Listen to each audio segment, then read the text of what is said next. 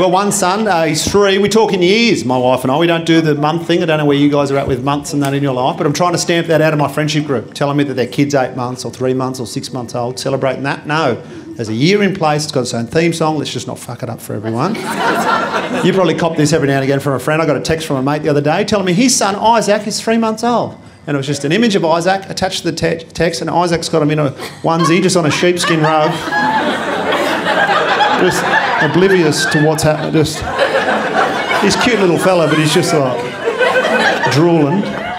And next to him is this little card, little orange card, beautiful little card that says, I'd like to say that I'm 3 months old today.